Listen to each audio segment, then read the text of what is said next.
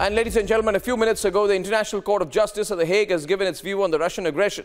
The Hague has ruled that the attacks have hit civilians and that Russia must halt its military operations immediately. So today marks a turning point. Will Putin pull back now? Can he afford to carry on? Let's debate.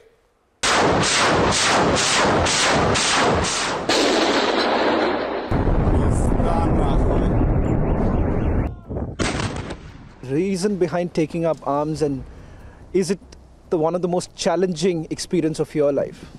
You know, you're right. It's one of the toughest experience of my life but at the same time it's the easiest experience because I'm on my own land.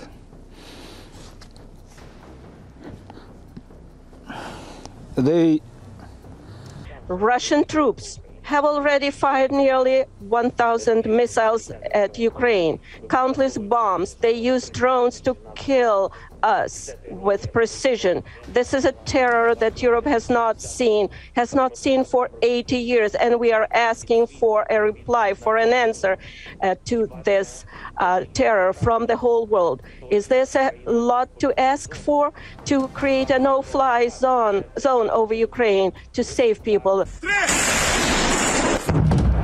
На нахуй. Ебать. In all his addresses to world leaders, President of Ukraine Volodymyr Zelensky has always exhorted that it is time that the world stands united to protect Ukraine. In his latest address to the US Congress, he says there is a need for a new alliance, an alliance which is going to respond within 24 hours if any country faces an aggression like Ukraine has. We have every reason to believe that next to Russia, in Ukraine, next to Russian borders, they were basically creating components for a biological weapon. And our numerous warns that such developments poses direct threat to the safety of Russia. They were rejected by Ukraine and by their patrons from the US. And they did it in a very brazen way.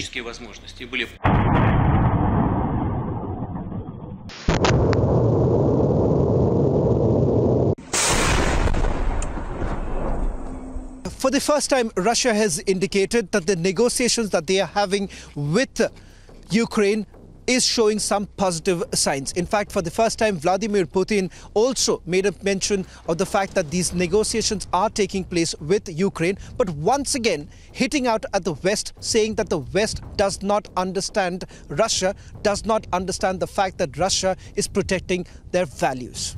This is the center of Donetsk with a deliberate attack on the civilian area by Ukraine forces. A civilian bus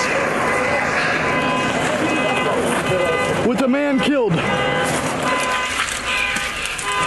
Oh my God. We have to do many things at the same time. We need to strengthen our air and missile defense. We are doing that. We need to invest more in advanced conventional capabilities.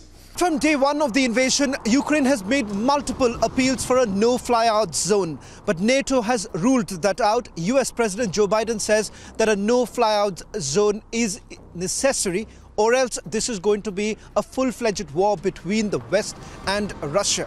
NATO has also indicated that they are prepared, and they are prepared for a long battle, and they are going to protect each member of this alliance.